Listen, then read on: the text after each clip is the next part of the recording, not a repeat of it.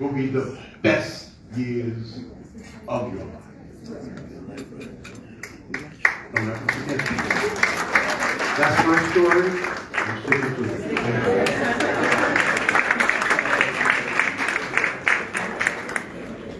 That was amazing. Thank you so much, Dr. George C. Fraser. Okay, so now what we're going to do, we're going to move over to the red carpet. We're going to have some more conversations with some of our honorees. And, you know, you guys just hang tight. Let's network a little bit. We'll be right back over there. And if you all have any questions, yes, that way right there, feel free to come grab it. Thank you. So we are going to start with Mrs. Angelise Echols Brown back over there at the red carpet, please.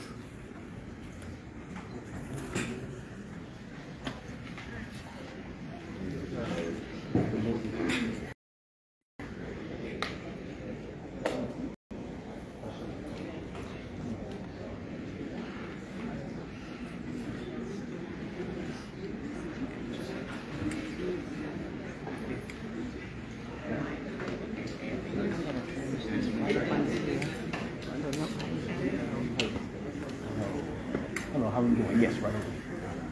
Okay. You know, any press that we have can come right over here.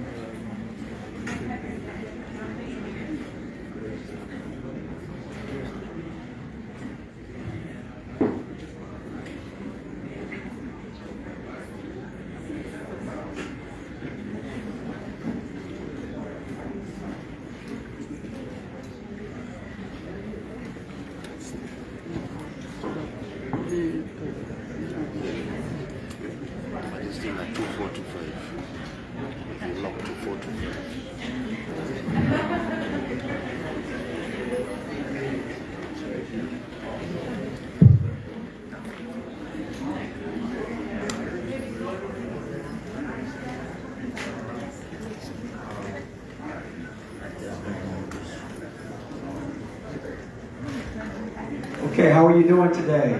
Angelise Echols Brown, how are you doing? I am well. How does it feel to be at this extraordinary event? How are you feeling today? This is incredible. I flew in from Los Angeles, and I'm looking at this incredible, powerful, rich, beautiful people. My people, it just reminds me of something I tell my students. We are descendants of kings and queens who mastered math and sciences and languages. And I walk in and I am empowered. A southern country girl from Tennessee and Mississippi. But right now, you guys are making me feel like an absolute queen. Thank you. Excellent, excellent. So can you tell us some of the things that you're working on, some of the wonderful things you're working on right now? We are empowering a number of youth nationwide. Our goal is to access 5,000 kids a month, where they'll have access to all sorts of resources, academic, emotional, and socially.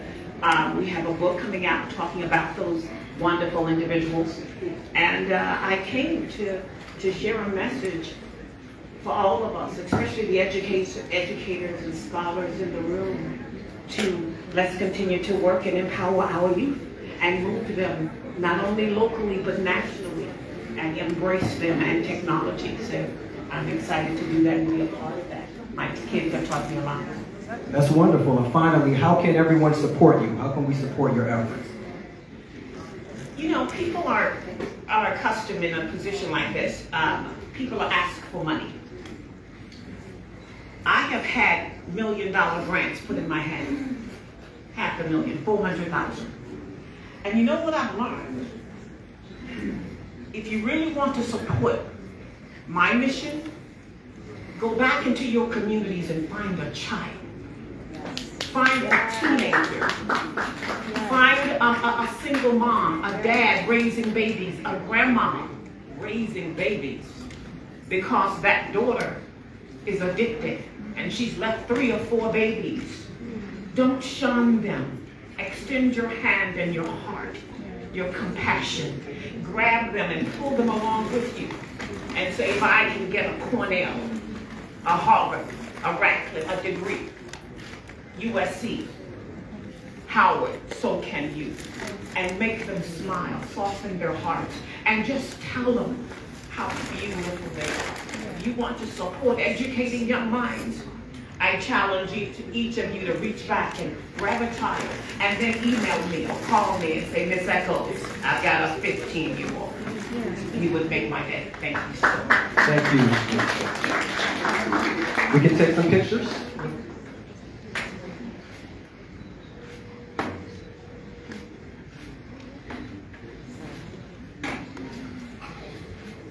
Am I okay, ladies? Yeah, you're cool. All right. I just got through with chemo and radiation and surgery, but I don't look it, do I? Hello. God is what? Good. All the time. Don't forget me that cake. Yes. I did. Awesome. Thank you. Thank you. Thank you. So next I would like to call up Dr. Bernard Fialkoff, please. Beautiful. Foundation for a Drug-Free World, the Americas chapter. How are you doing today, sir? So if you wouldn't mind taking a minute just to tell us about your organization and the work that you're doing, please. Sure. First of all, it's a pleasure to be with you, and I want to thank Dr. Takei. In fact, I want everyone to give him a round of applause.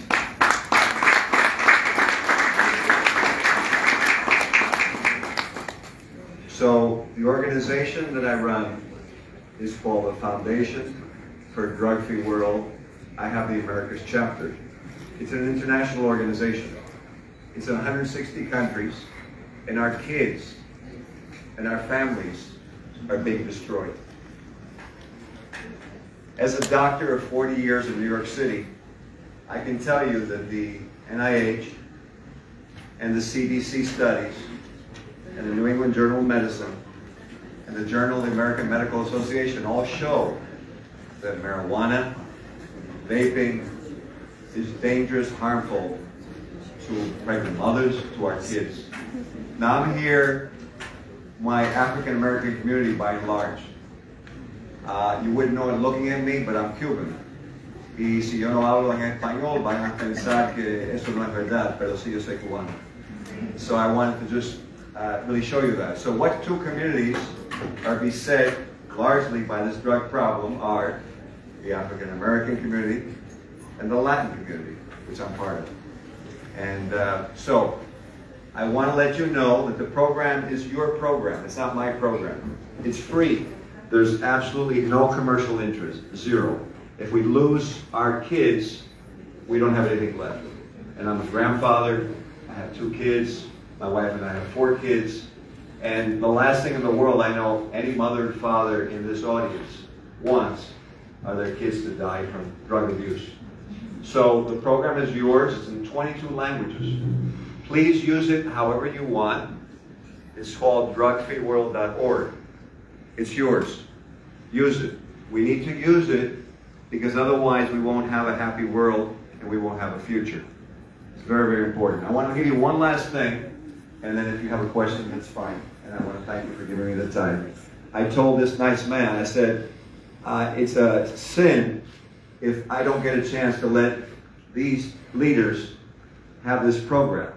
If I was in a war, like this guy, see here, I'd give him a gun, and I know that he'd shoot people to make sure that I live.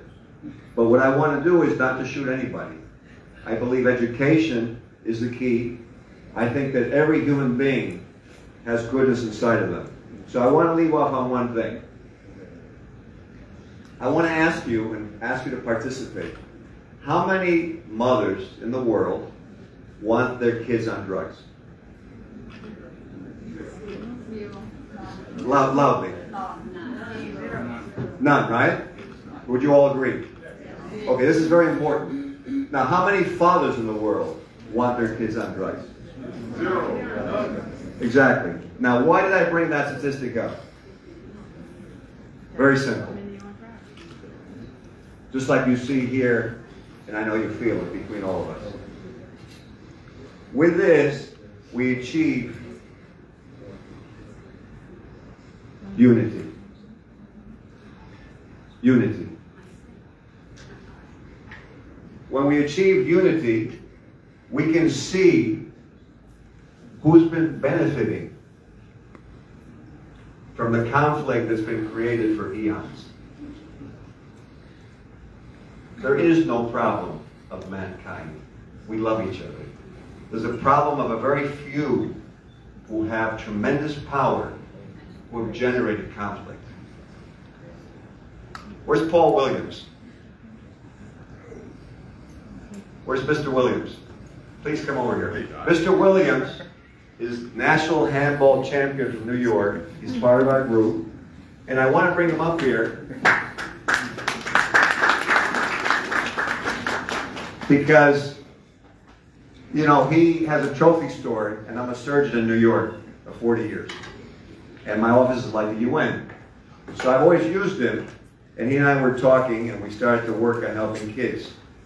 So I think the best thing is to show by example. There is no problem. And Dr. Hong, can I have you up here? Dr. Hong came all the way from Taiwan, and he runs a very important group that's called FOPAL, the Foundation for FOPAL Foundation, Tai Chi Yuan and the FOPAL, and Function and President. Right, all over the world. And then my friend from Haiti, that I want to call out Sanan, Hugh Sanan, Haiti has been used for centuries to rob its gold, to rob its people. I want to make it clear. I know Dr. Decay is a strong man, and that's why I want to use this platform. We need to stop what's going on in Haiti because it's being robbed. And the reason you see what's going on in Haiti is to cause a distraction. And when you cause a distraction, you can rob, and everything seems okay. But there are people suffering. So that's what I wanted to leave you on. The Foundation for a Drug-Free World is free. There is no commercial interest. There's a humanity interest for all human beings on this planet. We're all different, and that's what's beautiful, because we have all something to give. I'm so honored to be here with you. Please, the program is yours. If you want to speak to me tonight, by all means, you can speak to them. We just had something at the Westin where we honored, you know, Dr. Decay, Dr. Alawali, and many different leaders. But the program is for you. Trust me, if we use the program in 22 languages and we safeguard our families, we will have religious freedom. If we put the women back in charge, if we safeguard the families as men, we safeguard our families, and we allow our women to lead, there will never be another problem in this world, because I know how strong. I'm very afraid of my wife. So I want to thank you for your attention. Use the program. Let's make a happy world like Dr. Hong wants to do. By all means, speak to this man. He's a tremendous humanitarian. This guy wants to do inner city handball and get so that African American kids and Latin kids and all kids get together. Bobby Hunter's somewhere in here. I don't know where he is. He's a globetrotter. We've been doing events with Mayor Ford, who runs a mayor's group all over the world. And that's what we're doing. I've gone way over. Thank you so much for your time. Thank you so much. Can we get some photos really quickly with these gentlemen right here, please? Oh, so sorry. Here, guys.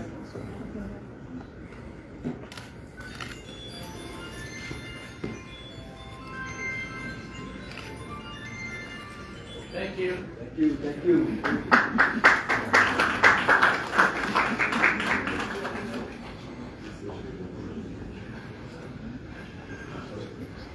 Next, I would like to call up Mr. Roger Gore.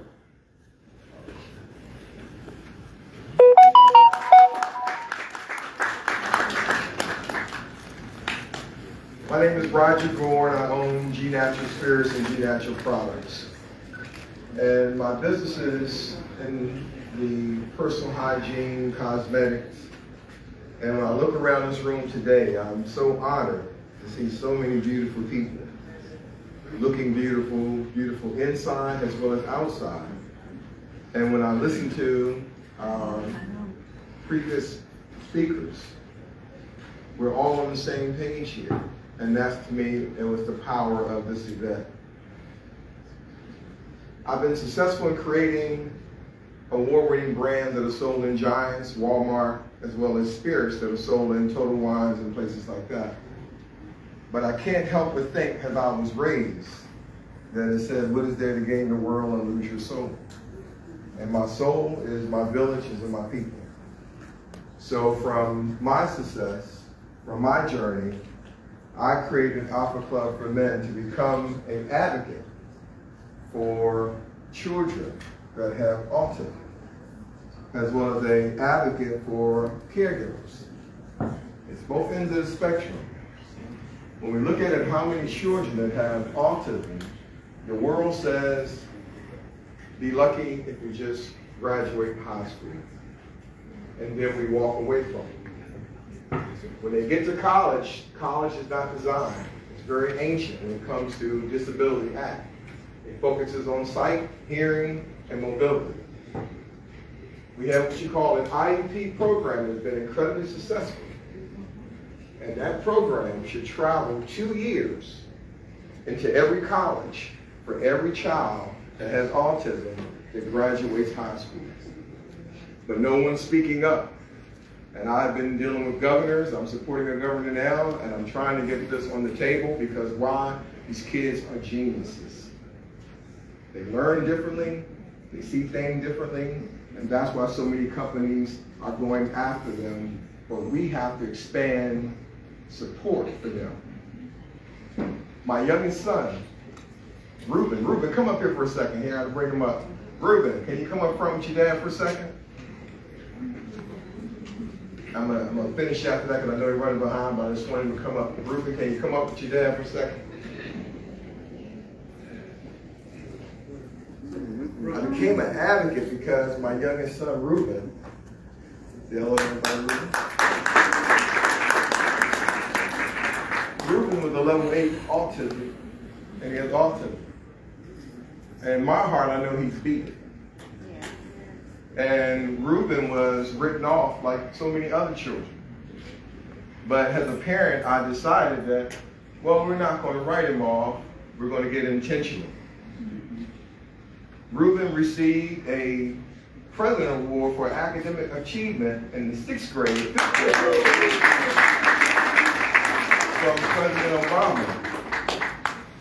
And then he received another President Academic Achievement Award from President Obama in the 8th grade. And then, thank you.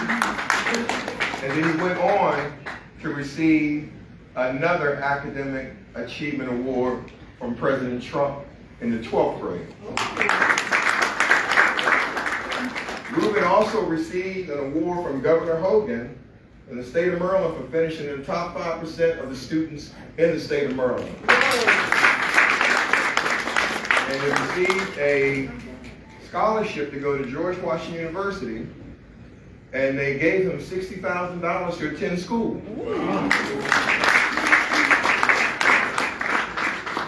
In GW, they have what you call, just like every college, a Disability Act program, a service department. And that department is not designed to deal with kids that have any traces left or any different challenges of autism.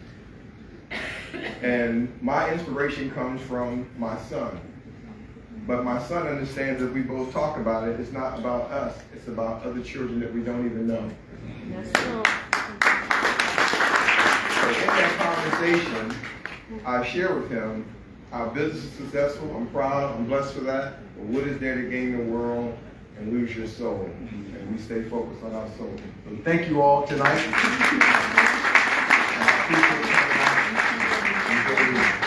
Thank you so much. Once again, a round of applause for Mr. Roger Gore and his son. Congratulations. Okay, next, I would like to call up Dr. Manny Ahome. Hello, how are you doing today, sir? Well, good evening, everybody. My name is Emmanuel Ahome. My friends call me Manny. You can tell from my accent I'm not from Washington, D.C. I'm from Lagos, Nigeria. At the age of 9, I was selling water. Okay, go ahead. At the age of 9, I was selling water and soft drinks at a park in Lagos, Nigeria, when this group of missionaries came to teach African children how to play sports. I showed up that day to go sell water, and I realized I was about to have a date with destiny. I put my basket of water down, and these people came to teach African children how to play basketball. They were dribbling ball, playing ball, having fun. I showed up on a journey to shoot me away because I was a street kid. And all of a sudden, when the balls went around the corner, I quickly grabbed it. And I snuck and I joined. And this missionary from the great state of Wisconsin said, we're going to have a shooting competition. And he said, the prize of the winner is going to be you with your shoes. I never played basketball in my life. But I did, I showed that truth winning. And I became the first person, not just in my family, but my entire community to own a pair of tennis shoes. I was so excited, I ran so fast home, I forgot my basket of water. And I showed up at home, my mom looked at me and said, son, where's my water? I said, Mama, check out my shoes. And she was so happy for me. And I started playing basketball. Eventually, I got a basketball scholarship to go to the United States. I ended up at the University of North Dakota in Lake Region. And my friend looked at me and said, what's this African boy doing in North Dakota? But it's crazy because of some of the choices that happened in my country. My father ended up getting sick and passed away. I had to go back to Africa to go bury my dad. And that's when I learned there was over 300 million kids that didn't have shoes that wake up in Africa. Over 1 billion of them infected with salt-transmitted parasitic infection because they have no shoes. And many of them can't go to school. So it took me about a number of years after getting in the technology business, living my life, and my wife and I was here today. I was blessed to meet in North Dakota. We started this organization 19 years ago called Samaritan's Feet, with a vision to put shoes on the feet of 10 million people all over the world. And in the last 19 years, we served over 9.1 million people in over 109 countries around the world. And I'm here to tell you today because of that inspiration of that man that gave me a pair of shoes. About 6 years ago, we invented a world shoe, the first of its kind in the world, that has an active antimicrobial that is biodegradable to help us stop the spread of neglected tropical disease that affects kids that come to the feet. And we've now served kids not just across the world, but also here in the United States, because shoes is one of the top 3 needs for kids to go to school. So we serve Title I schools across the United States, over 45 states, over 109 countries, and it's an amazing thing about over 560 U.S. communities. And if you ever watch ESPN and see coaches that coach basketball on the sidelines, they do it for Samaritan's Feet. So the reason why I stand before you today, because one man came to Africa to ignite and passionate hearts of kids, to tell me to be able to dream, because God needs us to have a plan for my life. And not just the fact that we're going to serve our 10 million person next year, but God willing, the next year, we're going to actually establish our first manufacturing facility in the country of Ghana. So, possible. Thank you so much for having me. God bless you, God. It's pretty amazing. Wow, round of applause. We have some extraordinary individuals here today. Wow. Next, I would like to call up Bishop Dr. Paul Naya. Bishop Dr. Paul Naya. There he is.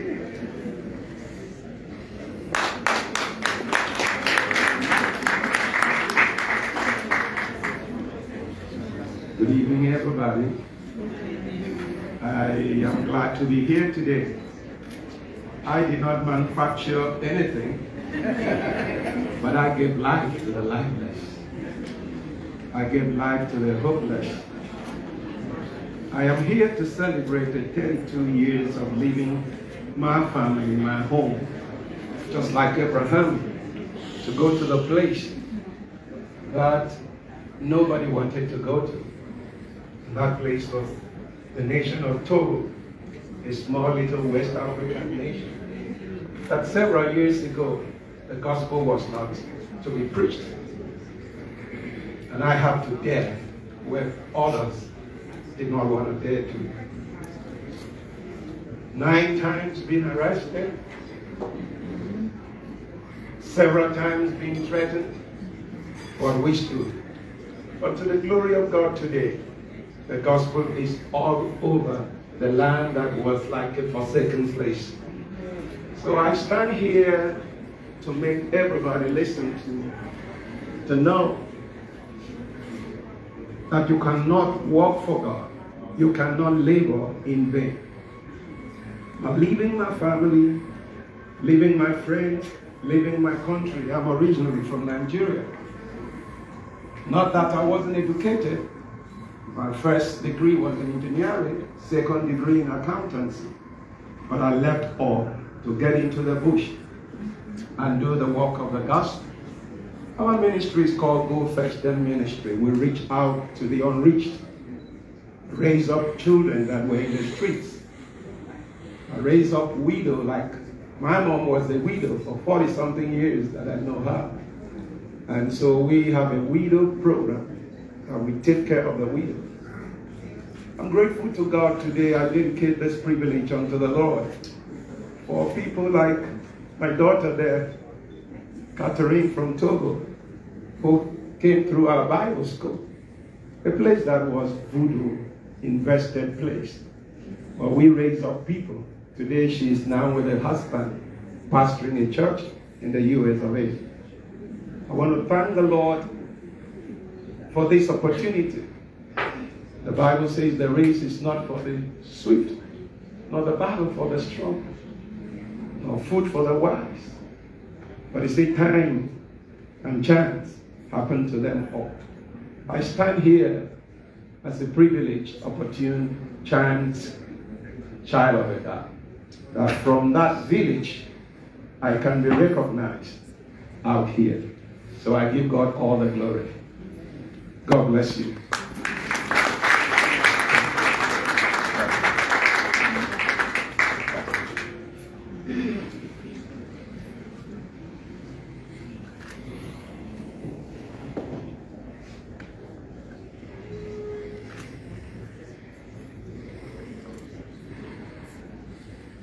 All right, everyone, your Royal Majesty is here.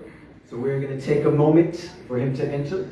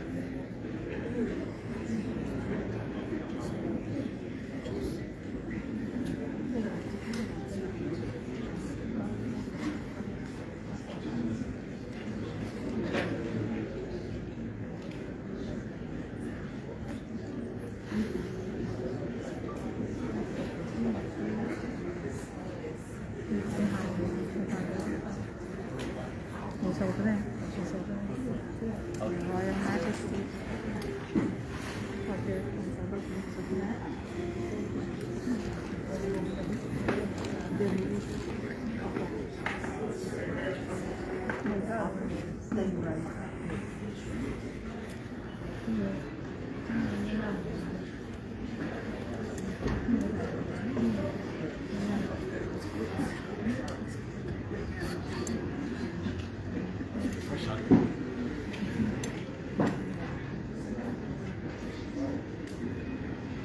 Can we please be on our feet even as we welcome His Majesty? Thank you.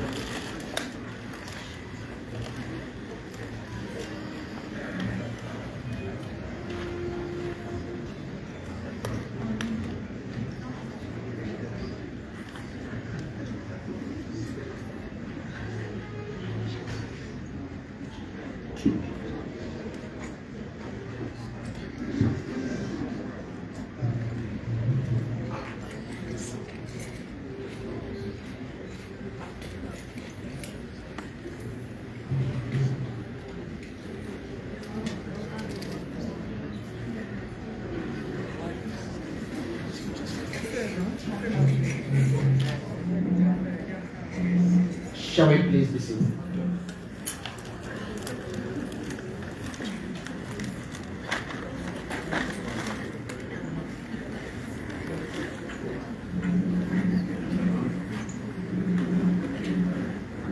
On behalf of the Council, the Conference of the Caribbean and African Faith-Based Leadership Conference, we want to welcome the King of the Zanzule Kingdom of Ghana, Oketechie Asafo Boachi.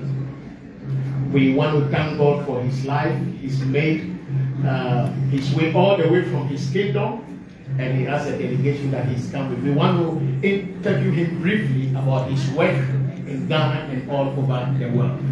His Majesty, we are honored to have you. You are welcome, sir.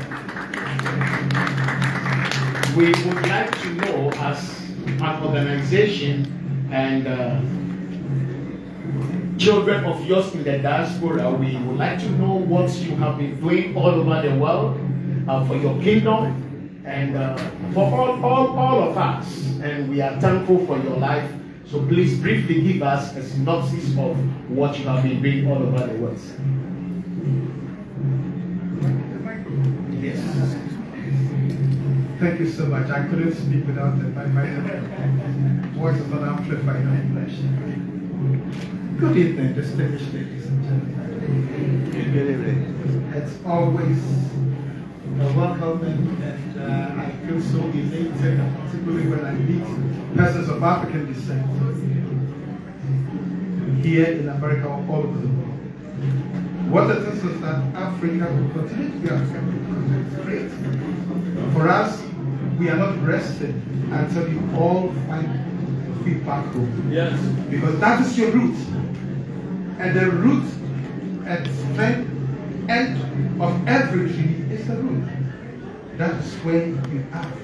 The African in the diaspora, the call for you all to come back home is one that is so close to my heart. And therefore, even in Ghana, the president and the people of Ghana, the leadership of Ghana, both as community leaders, if you ask, I would say leadership is one of service. We are in this privileged position to serve our people. And in any way possible that we can give you the best of service and affect your livelihood, that is when we can lift up our heads and trust. Ethical leadership is what Africa is. And that is my call. That we would continue to give this ethical leadership and preach this ethical leadership. Conferences like this is a very good and important platform to reach out to African leaders that are the positions they have is to give to the people, is to serve, is to make Africa great and strong, and let Africa take its place in the world. And this is what we need to understand. That we would always thrive in unity. And that is why it's important for us to be united as beloved friends. Be masters of our own destiny. The Caribbean is an extension of Africa. You are weak here because Africa is weak. Until Africa becomes strong, and you are the only person who can empower Africa back home to be strong. And therefore, if Africa assumes the position where we can also sanction America when they do wrong to our people, marginalize them, inequalities, then the world will wake up. This is the challenge for all of you. Let us make Africa strong to be able to protect all its sons and daughters. Thank you. Thank you. Shall we put our hands together for His Majesty? And we thank God. Oh yes, shall we please be on our feet one more time, even as we welcome the President of the Conference of the Caribbean African Faith-Based Leadership, Dr. Agorom Dike. Shall we please welcome him?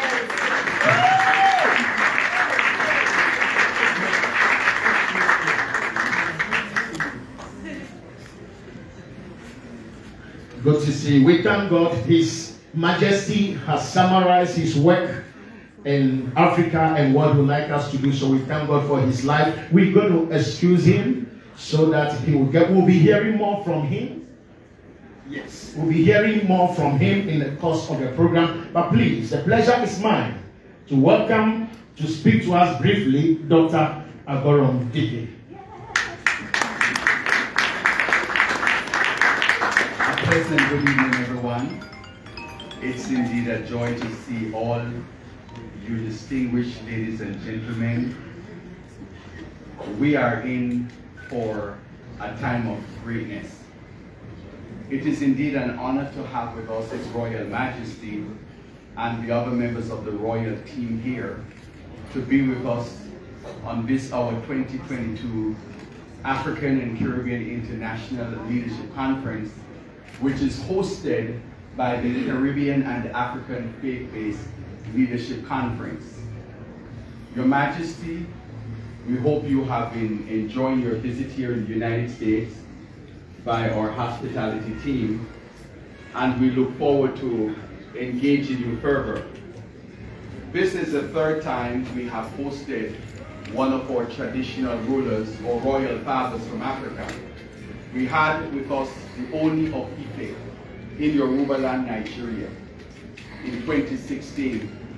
We had with us His Royal Majesty, the King of the Yoruba Kingdom, Zanika Ikechukwu. He was here with us December. And it's indeed a joy to have our Royal Father, King of the Zanzule Kingdom, as we are very happy to accept and acknowledge the openness of Ghana to the world, the openness of Ghana to the African diaspora to engage. And in many conversations with His Majesty, not only the fact that he is intellectually astute in terms of law and policy and civic engagement, but he's a man that is very passionate about diaspora engagement and the need for the African American Caribbean community to come home and engage the motherland. So put your hands together for His Royal Majesty. We are really happy that you are graced with your presence here. You are indeed our highest guest of honor. He has been brought here to be the chief honorary host and chairman of this evening's event. And we are truly joyful for the sacrifices you have made. We are looking forward to the great musical production of our African traditional music with vibration this evening, sponsored by His Royal Majesty. And we are looking forward to hear your beautiful words.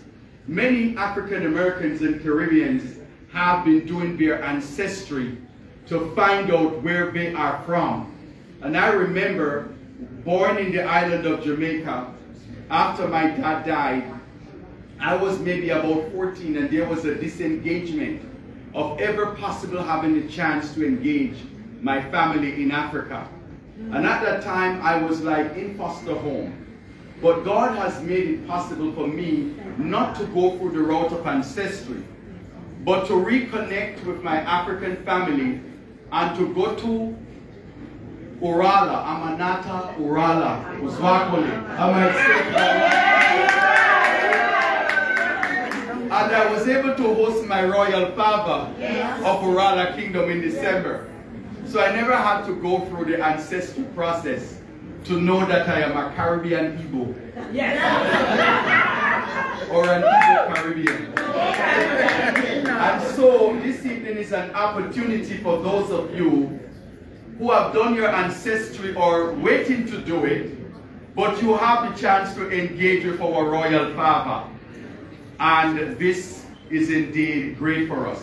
I want to use this opportunity to congratulate all the individuals who have been invited from all over Africa, the Caribbean, and numerous states throughout the United States to be recognized with 3 categories of awards that will be presented this evening.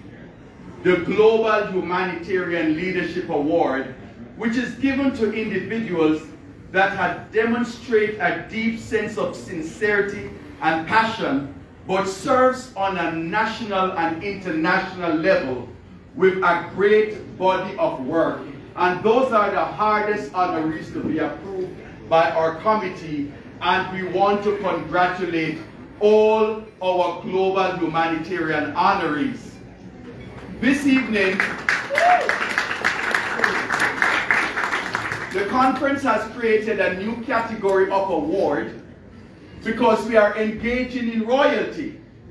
And in this conference, we will be presenting the Royal Leadership Award for the very first time, and that will go to our honorary host, His Royal Majesty, our King of the Zanzule Kingdom. We want to also congratulate others who will be receiving the International Distinguished Leadership Award for your international work in either philanthropy, human rights, civic engagement, or economic development. We want to congratulate those in that category. We also want to congratulate 100 individuals who will be receiving the United States President's Lifetime Achievement Award.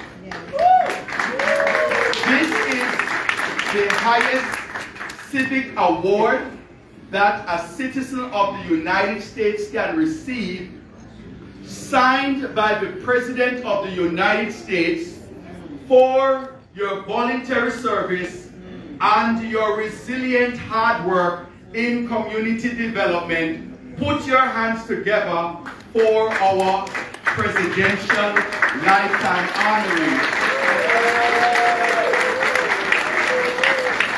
The White House offers 4 categories of award. We have the bronze, the silver, the gold.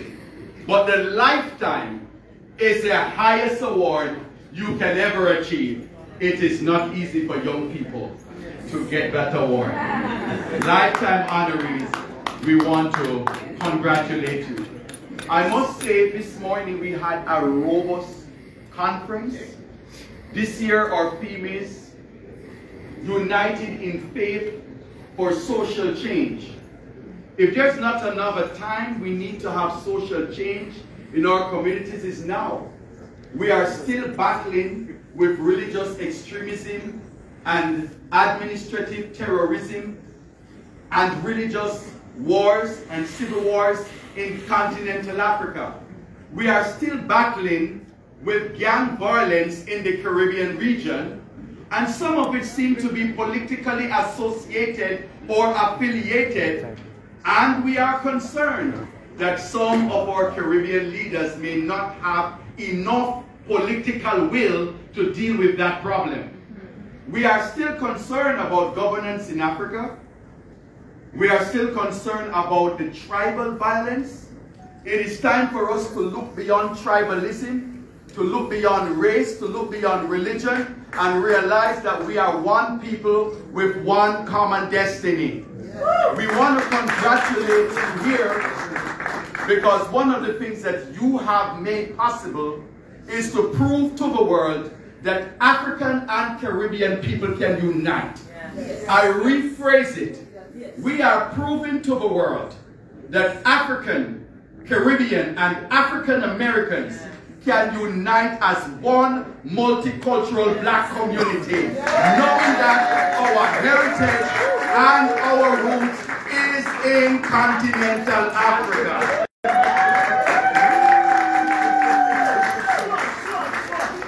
We are very happy for our faith-based leaders who have traveled from Sierra Leone, Uganda, South Africa, Nigeria, and Ghana to be honored. And we invite the press to remain to record the stories of these royal religious fathers who are not only impacting the domestic and national landscape of your nation, but they are people of great global influence. And we in the diaspora look up to our fathers, whether royal, religious, or our village father, for their prayers and their guidance as we fight together to achieve greatness as the people of Africa living in these United States of America. We want to acknowledge as well that we are grateful for the United States of America and its Second Amendment, religious freedom, which is the 18th Amendment of the United Nations. Because we struggle in our countries, depending on geographical location, to express ourselves as a religious people. But the United States of America's Second Amendment and the 18th Amendment of the United Nations give us the right to worship or the right not to worship. And irrespective of our religion, whether Christian, Muslim, Baha'i, Confucianist, Buddhist, or African or Caribbean indigenous religions, we have the freedom in this country to practice our religion and live our lives as one common people. We are also yearning for racial equality in this country. Reverend Dr. Martin Luther King says that 11 o'clock on a Sunday morning is the most divided hour in America. We work together in different places, but we need to unite when it comes to worship, in the fight for social justice.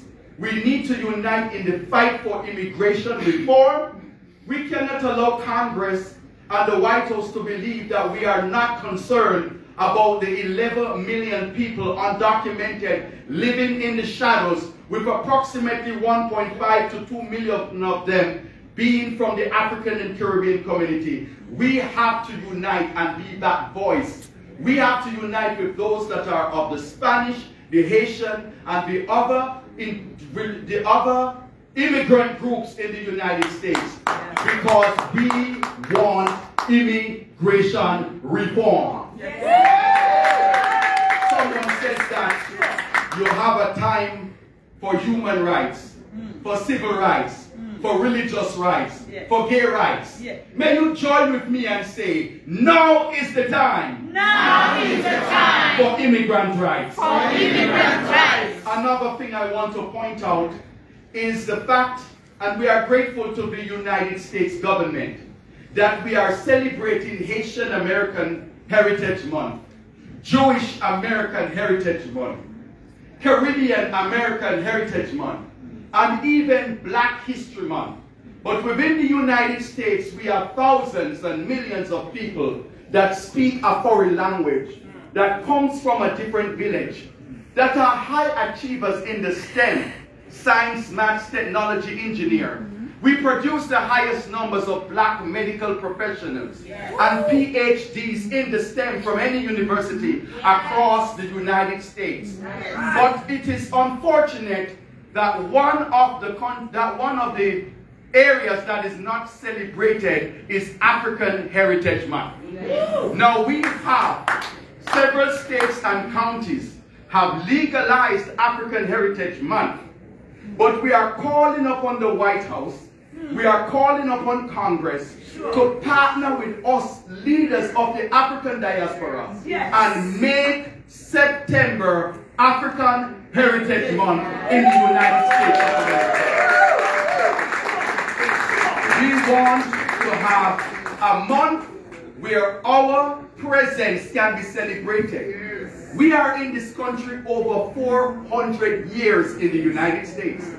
We have recently elected our first Black female judge in Prince George's County, Judge April Adeyemi.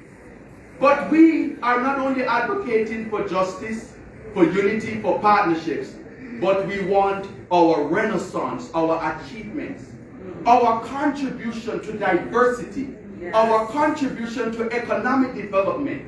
The African community in the United States of America has one of the highest numbers of Black registered non-profit organizations, among the highest number of registered indigenous townships registered for missions and charities in their nations. A resilient people, highest numbers of nurses and doctors. And you know what? We are one of the fastest growing population of faith-based organizations, representing the strongest churches in the United States of America. Our renaissance deserves to be celebrated. I close by saying this. what is this evening about? This evening is about the celebration of excellence. Yes. We are celebrating not only those that have impacted the lives of others by demonstrating sincerity and solidarity in helping and loving the neighbor as themselves. We are not only celebrating the demonstration of love and compassion for the marginalized, those that are oppressed and depressed, but we are celebrating the impact of those who also serve Africa, our Chinese, Caucasians, and others, who have also partnered in the development of the continent of Africa and the Caribbean. And these awards, and we want to thank the White House because it takes like 15 working days to produce these awards, and they have been producing them in 2 to 3 days because they value what we do. Yes. And we want to thank the Biden administration for all the support and the cooperation in allowing the descendants of slaves that came here 400 years ago in shackles.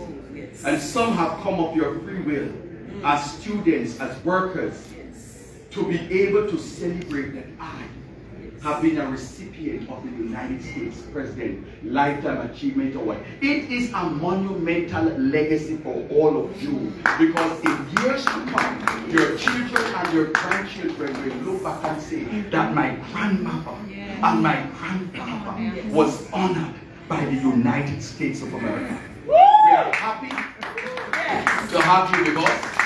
In our conference, we focus on several major topics: social and economic development, and we looked at mission partnerships, how we can work together.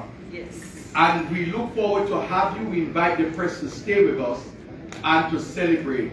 Ladies and gentlemen, thank you for coming, and I hope that these words will inspire you as we will rise up and live up to our God-given calling, irrespective of your religion, irrespective of your race, irrespective of your class, and irrespective of your culture. Never forget that we are one people with one common destiny. God bless you. Okay, so again, round of applause for Dr. Agora Buke, founder and president of the Caribbean and African Faith-Based Leadership Conference. He spoke so eloquently, and you can't help but to be inspired at an event like this. And once again, let's give a round of applause for your Royal Majesty. Okay, and now we are going to go back there for our reception. We're going to network, and we're going to enjoy ourselves. Thank you very much. And there will be additional opportunities for interviews and things of that nature as well. So feel free to join me.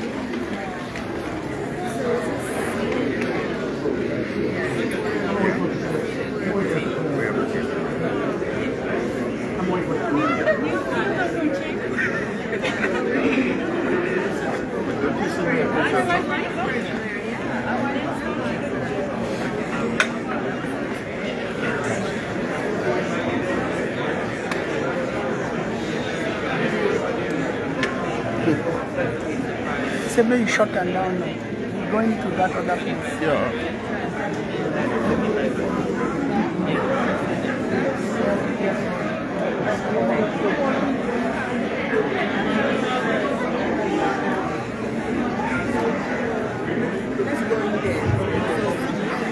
Excuse me, everyone. We have to clear the way for His Royal Majesty to walk through. So if you all can clear some space, please. Right over here.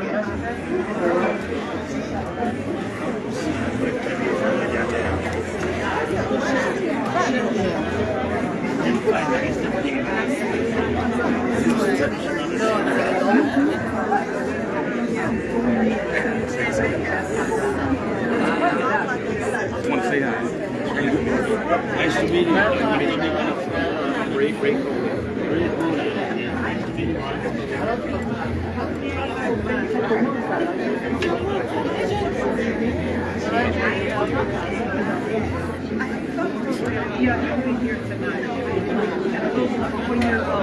Yeah, you are enjoying it, right? You want to interview?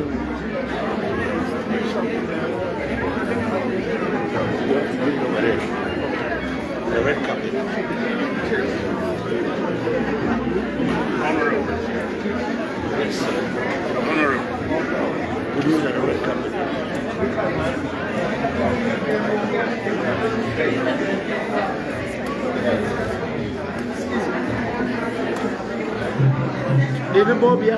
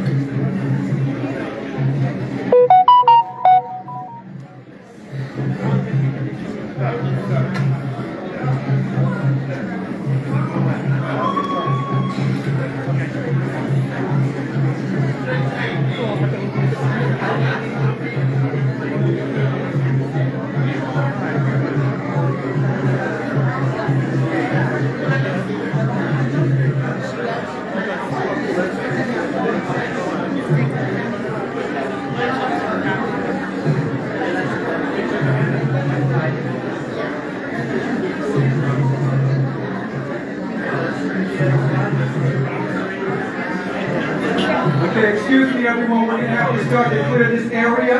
We have a reception going on, we need to let Royal Majesty through in a second. Let's clear the area.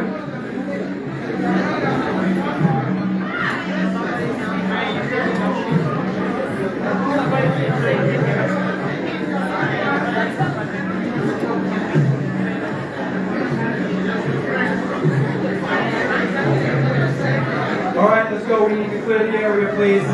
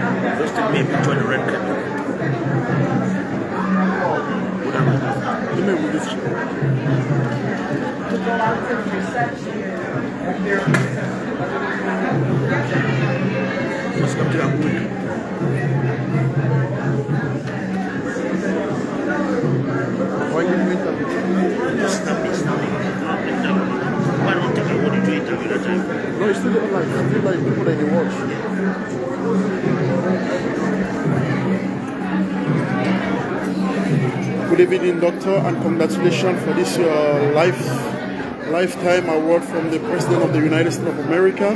So I wish to ask you, how can you say about this great day? It's a very great day, very great. I'm very happy because it's a once-in-a-lifetime opportunity. Or some people don't live up to see this day in their life.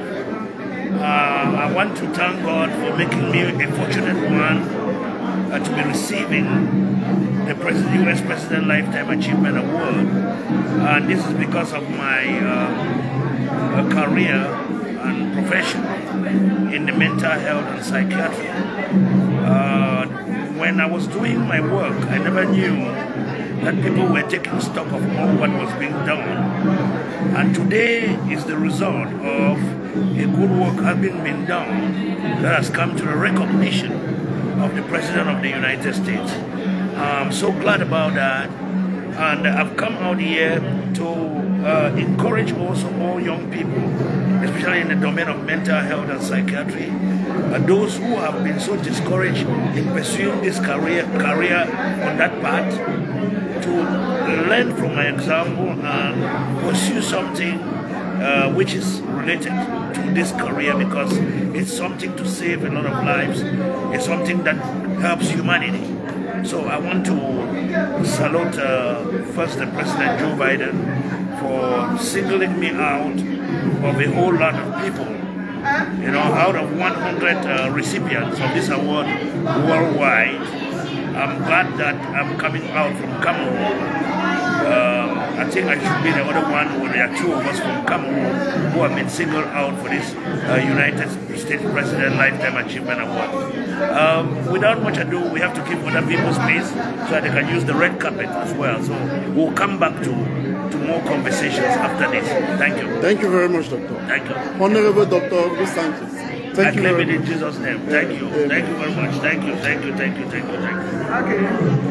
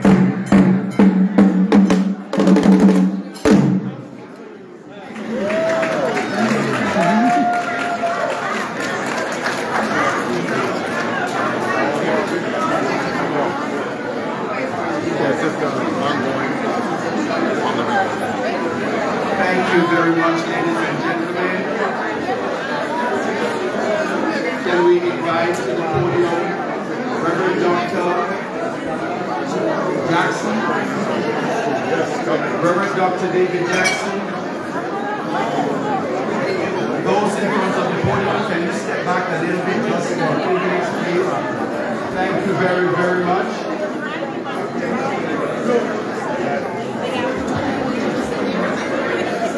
We do have an amazing package prepared for you, and I'm sure you're already enjoying what is laid in store for you tonight. This is a big night. Can we have some silence, please, just for a few minutes? Please.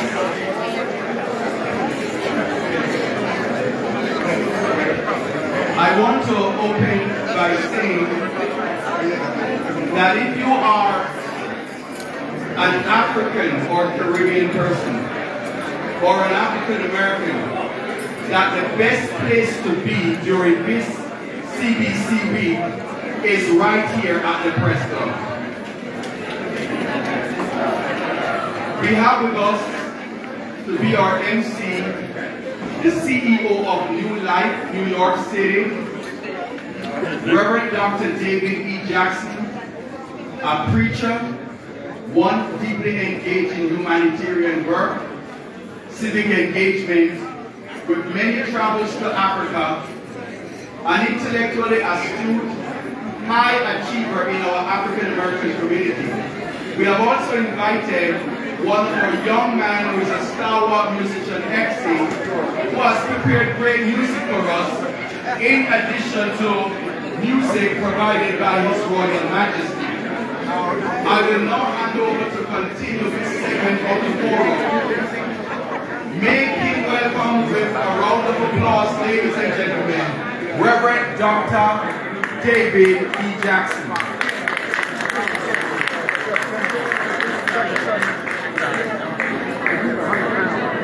Good evening to you. Grace and peace be unto you from God our Father and from our Lord Jesus Christ. Good evening to you. It is an honor to stand before you this evening, and thank you for taking time out of your schedule to join us for this auspicious occasion. We have tremendous international and national leaders who have joined us, and we want to give high notes to our King, His Majesty, who is here with us, to our ambassador who is here with us. Can we give a round of applause for these amazing dignitaries who are here with us tonight? Certainly we want to give thanks to Dr. Akram DK for his tremendous leadership of the Caribbean and African Faith-Based Leadership Conference. Can we give him a round of applause?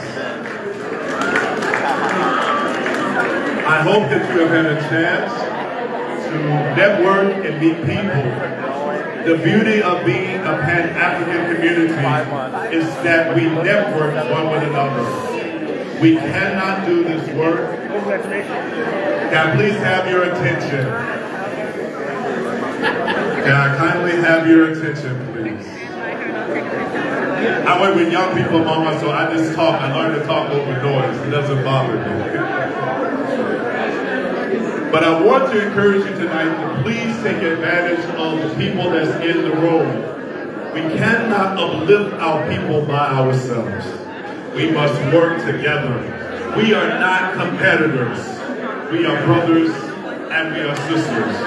So please greet your brothers and your sisters tonight, exchange information, and find ways that we can partner together to make a greater impact in our nation and in our world. I would like to take a few minutes again to acknowledge some special VIPs who have been faithful and continuous contributors to this conference. Ambassador Sonia M. Johnny Esquire, Prophet Dr. Kofi Danso, Angeles Eccles Brown, President Ron Busby Sr., Gabriel Christian, and Michael B. Can we give them a loud round of applause for their support and sponsorship of this evening? Right at this time, please continue to enjoy. We'll let you know when it's time to go into the gala. It won't be long from now. So continue to network. Please meet people that you do not know. Exchange information. Have some drinks, have some hors d'oeuvres, and enjoy yourself. Again, welcome to our gala awards night. Thank you so much.